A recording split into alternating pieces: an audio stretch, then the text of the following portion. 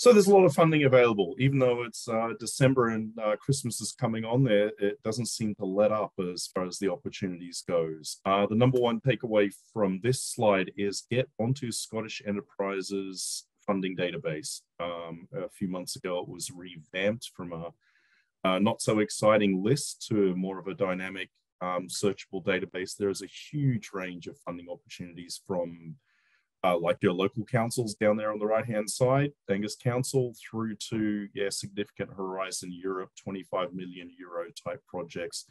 There's a lot happening in there. A few others coming up really quickly. There's the Innovate UK Smart Grants, the Automotive Transformation Fund, closing in January. This one's probably a little bit too close, but the PEMD Skills Hub, I think is a really exciting one, but I don't know if you're going to get £1 million proposal together in the next 10 days or so. So that'll be a little bit difficult.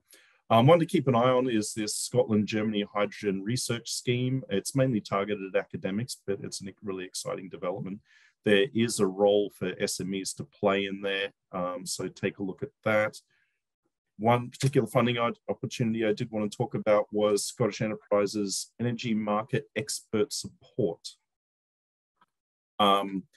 This basically is for any companies, SMEs, I don't know, range of company sizes and types. So more than SMEs, getting some support to understand how they might further their market penetration or get a new low carbon transportation product into the market. They will do some initial market analysis for you and even some technical due diligence there. Again, you can find that in Scottish Enterprise's funding database, which is on their website.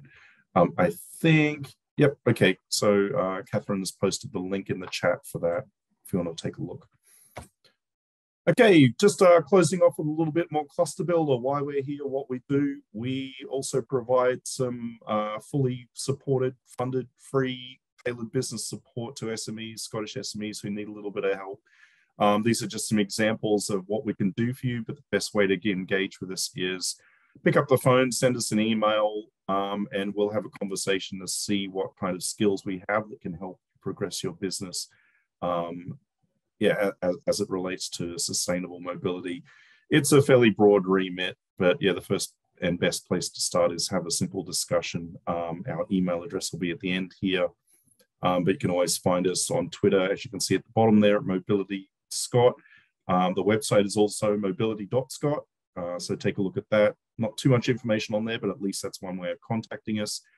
We also host events just like this one. So we've pretty much maxed out 2021, looking forward to next year. We still haven't decided what exactly the themes for our events will be next year. We hope to do some follow-on workshops around the heavy-duty vehicle space. So look out for those. And the way to keep updated is join our LinkedIn group.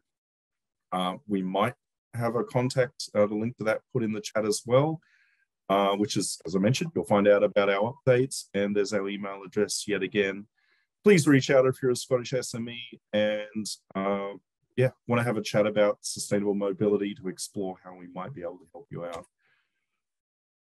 It's a huge opportunity. I think here in Scotland, we underestimate how significant it is. Back at the start of the presentation, I talked about how it's 10% of the I think it's GDP was the exact term, but basically the economy of Scotland. So there's a lot of areas to play a role. There's a lot of room for everyone with new innovations in the area to get involved, and it's a huge opportunity globally.